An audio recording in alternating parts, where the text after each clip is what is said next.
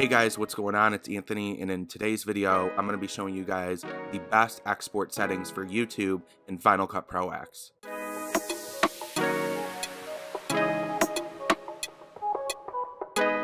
Okay guys, so as you can see here in my timeline, I have my video. It's all edited together, all rendered out, and now I just want to export it for YouTube.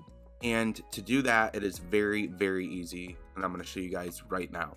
Once you have the video all ready, you go up to this box in the upper right hand corner. It's got a box with an arrow shooting out of the top.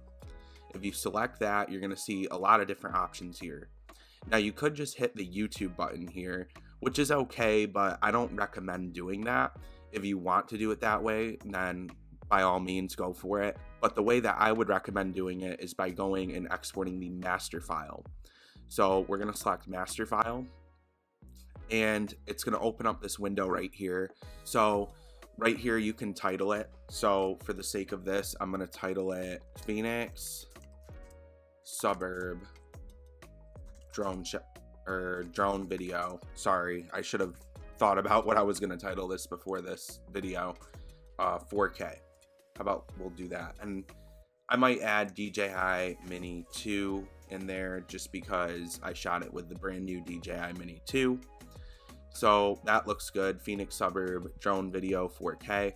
So after you name it, you can add a description. I usually don't. Creator and all that tags. So next, what you want to do is go to settings. And in here, you want to select web hosting. Now, you could do video and audio, but look at this. The file size goes up to 17.74 gigabytes.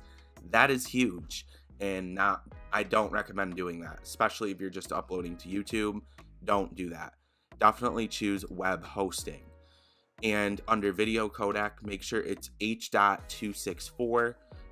You could do H.264 better quality. That's honestly up to you. Faster encode means it'll probably export a lot faster. I might just do better quality because, as you can see, there's no change in file size here. Resolution, that's going to be up to you. 3840 by 2160, that is 4K.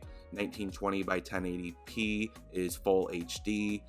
1280 by 720 is 720p. And so on. You know, you get the point. So I want to export this in 4K. And if we look here, everything looks good. So now I'm just going to hit next.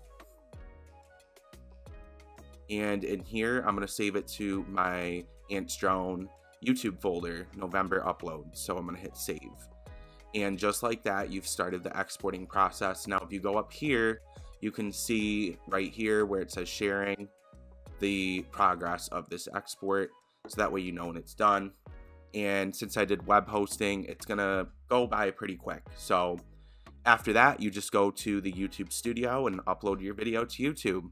So anyway, guys, I hope that helped you out. And if it did, definitely give this video a thumbs up. And also, please hit the subscribe button and notification bell. That way you're updated when I create new videos. And yeah, guys, thank you so much for watching. And I'll see you in the next video.